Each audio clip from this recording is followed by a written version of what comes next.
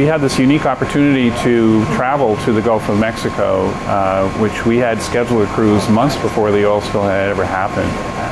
So again, our original intent was not to study the impact of the oil spill, but we realized that our study sites were in very close proximity to the regions impacted by the spill. So therefore we had an opportunity to pursue and say, how does the oil itself impact the development of low oxygen conditions in this region? Because historically this region has a tendency to develop low oxygen or hypoxic conditions in the spring and summer months, and it's often therefore called the dead zone because the low oxygen conditions result in fish kills or deaths to shrimp or crabs or whatever. So our initial thought once we heard about the spill was that the presence of the oil might actually enhance the development of these low oxygen or hypoxic conditions and in essence make the dead zone worse. And then there was some water column, which is what I did and spent all my time doing pretty much, which is a giant rosette thing. You send it down, it analyzes oxygen, salinity, and temperature, comes back up, you pick your depth you want, and it collects water at that depth. And then I collected the water in bottles that we analyzed back here.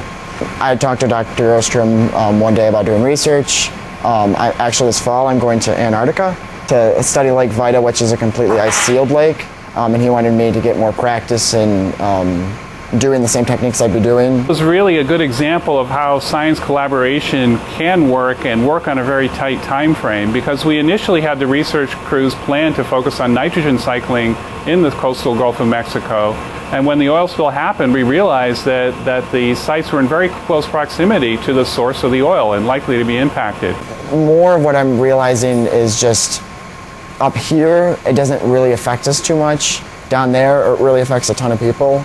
And I guess I didn't really realize it before going, but like after going on the trip, I realized how much we can help with people in that area. We believe that the oil spill is actually going to enhance the development of low oxygen or anoxic conditions in the dead zone. And we believe this is going to be a function of the fact that the oil is likely to enhance community respiration, that oil is going to be degraded by microbial organisms, and when they do that, oxygen is consumed. The oil is likely to decrease photosynthesis, which is a source of oxygen that might prevent development of the dead zone. And lastly, oil has been shown to change the exchange of gases across the surface from the atmosphere into the ocean itself.